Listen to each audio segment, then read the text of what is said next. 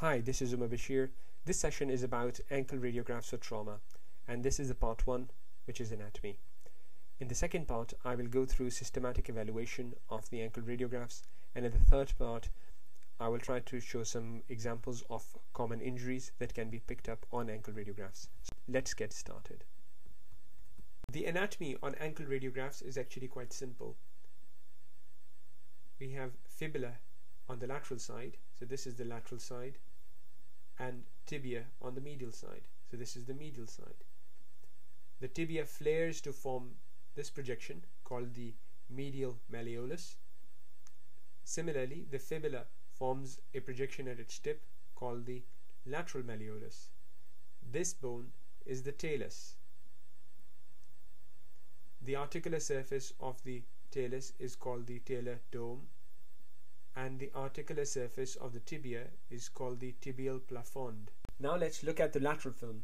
There is a lot more anatomy to look at on the lateral projection. This is the tibia, the fibula. The malleoli can be seen overlapping the talus in this area. So look carefully and you should be able to see the outline of the lateral malleolus more inferiorly and the medial malleolus slightly superiorly. This is the talus, the calcaneus. This bone here is the cuboid. This is the navicular bone.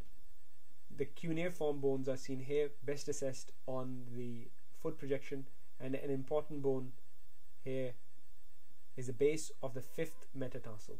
If we look at talus in a bit more detail, we see this part is the head of the talus, and we have the articular surface here, which allows the articulation with the navicular bone. The tuber of the talus is this projection. The lateral process of the talus and the medial process of the talus are seen here. Similarly, calcaneus has a projection called the anterior process of the calcaneus. I hope this was useful. In the second part, I will take you through a systematic evaluation of the ankle radiographs. Thanks for watching.